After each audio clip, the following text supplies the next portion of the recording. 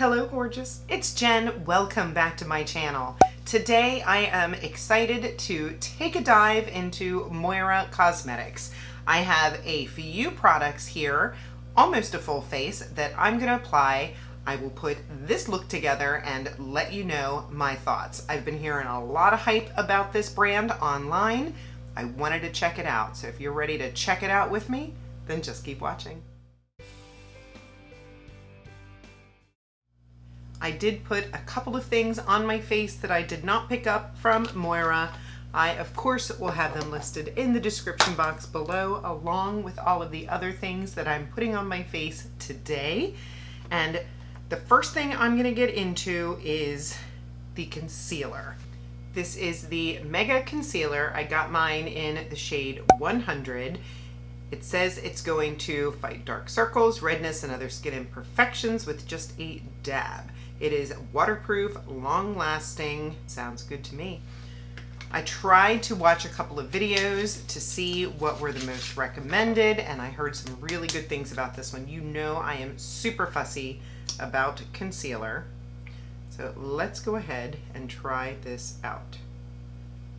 I forgot my damp sponge. I'm going to try using a little bit less fluffy brush. This one is from Alter Ego. And I'm just going to focus this on my deepest, darkest areas. And then I'll blend it out from there. Ooh, so far it's looking good. I'm going to take a bigger brush. This is from e.l.f. This is their putty bronzer brush. Very little. And I'm just gonna blend it out the rest of the way. I'm liking it. I did also pick up a powder. This is their Soft Focus Waterproof Setting Powder. Packaging of these are beautiful. This is in the shade 200. Look how pretty that packaging is. I'm gonna put some on my puff. I hate to mess up that pretty design. Tapping it on the back of my hand, and then I'm just gonna very lightly go under. Looks pretty. I'm gonna go ahead and set the rest of the face. Looks like it might be a little light. So I'm just gonna set the center.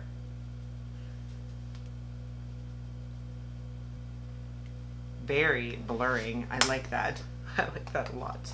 Might be a little dry for the under eyes, but we shall see. I picked up a signature ombre blush, and this is in the shade Soft Berry. It was so hard to pick shades. They all look so pretty on the website. Ooh, let's open it up. It's got like an ombre and some pretty shades in there. Like I said, I do have bronzer on. I just put cream bronzer on. So I'm just gonna swirl all around.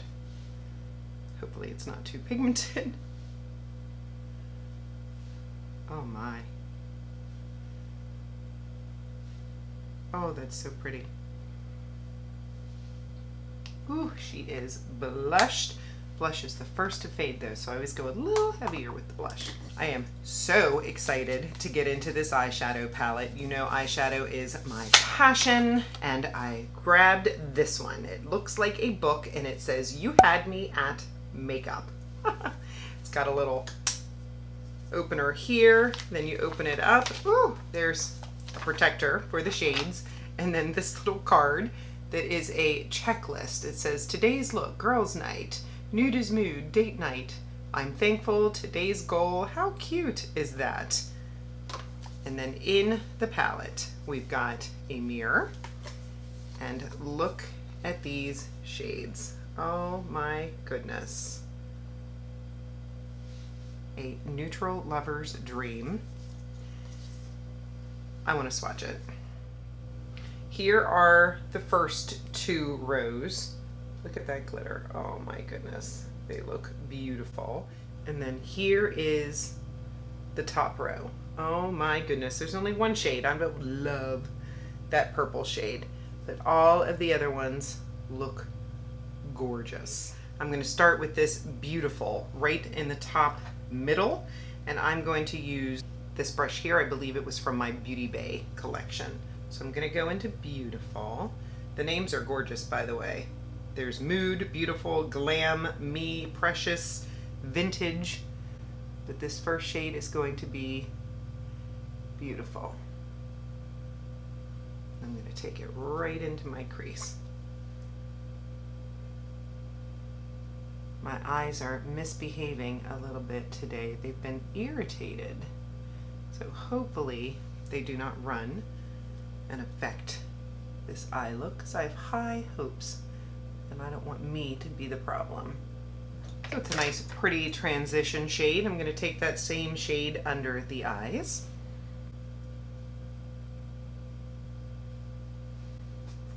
It's a good starting point. Now I'm going to go into my Rephr number 14. And this Me shade almost looks like it has some shimmer to it, but I don't think so. I'm going to go into Me.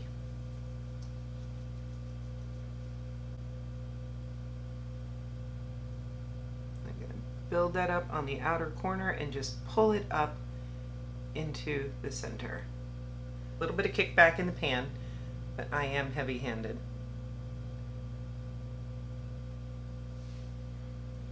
Go back into that original brush and just make sure everything is blended and that lighter shade peaks above. I'm going to take my little e.l.f. This is from the Mint Melt collection, and I'm going to go back into that Me shade and put it a little bit closer to the lash line.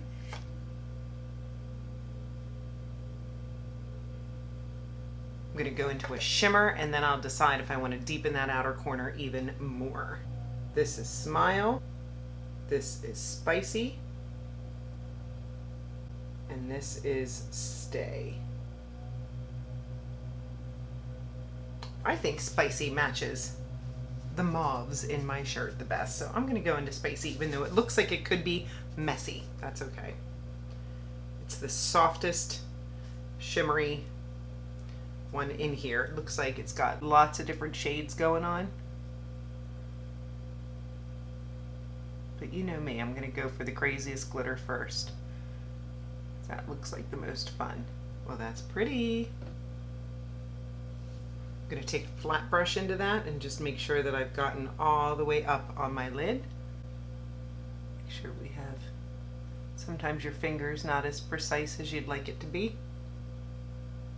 The sad thing is it's so soft, I almost look like I've hit pan in there. So I'm going to play more with the shimmers.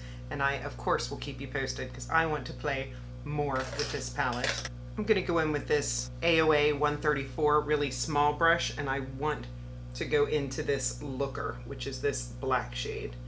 And I'm going to very carefully go into that outer corner with it.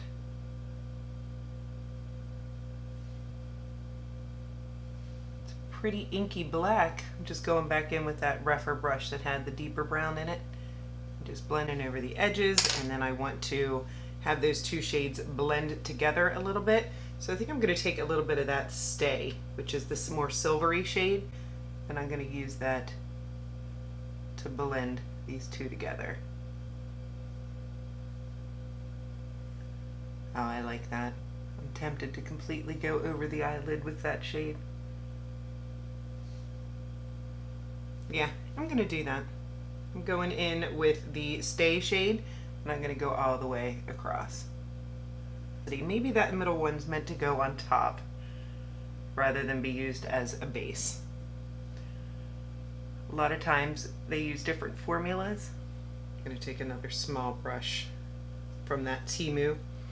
I'm going to use the Me shade underneath.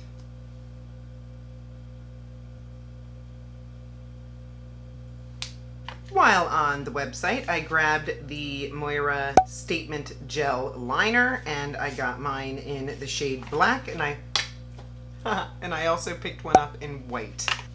Pretty packaging. It is a twist up, which my sensitive eyes appreciate. Seems to be gliding on easily. I'm going to go ahead and do my waterline on both sides as well. Let me add a little bit of the white in my inner corner, see if it shows up, as well as my BH or my Morphe.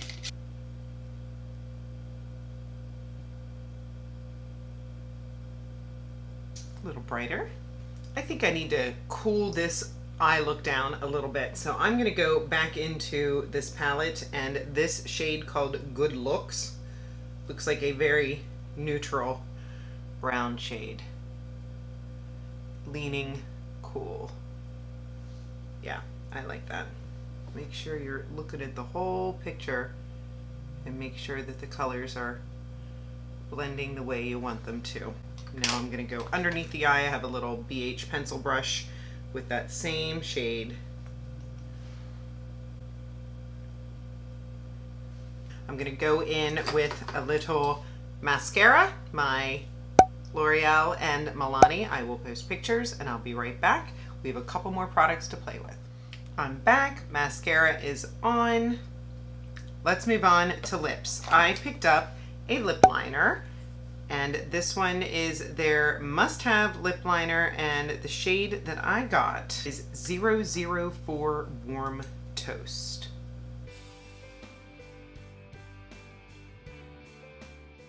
Pretty. It went on creamy, smooth.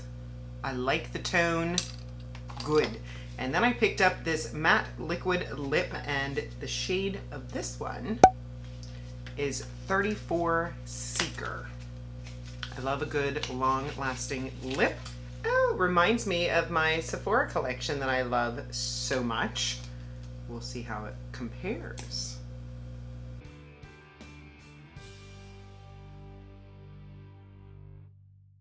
Very pretty. Oh, I like that. Let me finish up the hair and I'll be right back with my final thoughts. I did forget two things. I picked up a setting spray.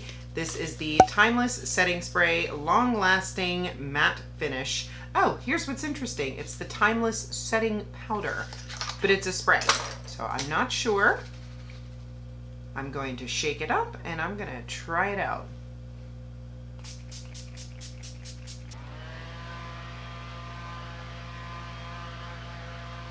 I am all about a good setting spray. I also forgot that I picked up one of these liquid eyeshadows. This is the Diamond Daze Liquid Shadow, and I got the shade Top Notch. Do I dare put a little bit on the inner corner? I think I should.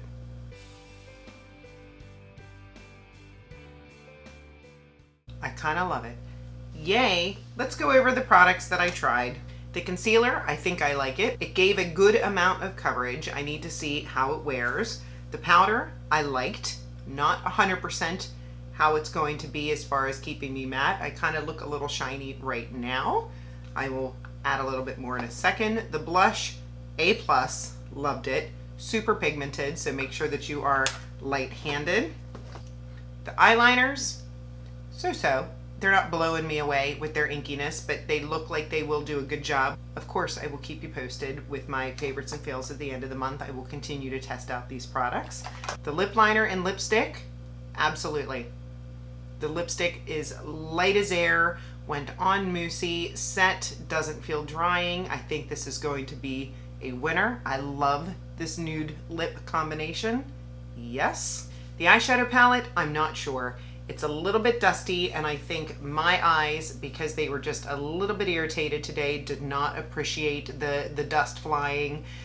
Negative was the fallout. Positive was that it wiped right away. I still love this color story. I still cannot wait to play more in it. So I will keep you posted. I have a good feeling about it. It's not an out of the gate I love, but I think it's good. This liquid shadow, I can tell it's going to be great. I will let you know if when I wear it another day, I won't just put it in the inner corner, which, by the way, if you have a glitter eyeliner or a glitter shadow that misbehaves as far as creasing and stuff, do it just in that inner quarter of your eye, and then it doesn't really have a chance. When it goes all the way over, you're gonna have more of a chance of it moving. If you stay right in that area, you have a better chance, and then you get to use the product. I'll keep you posted on the setting spray. I have my Dior Backstage that I just put in my Shop My Stash, and it is not the most mattifying foundation, so hopefully this setting spray will do good things. The skin looks good. Oh, I said I would add more powder. Let's go ahead and do that. If I can find my puff. And sometimes the setting spray can add a little more luminosity to your face just for a more natural look. And I really only like it matte right here. But I do like how blurry that is.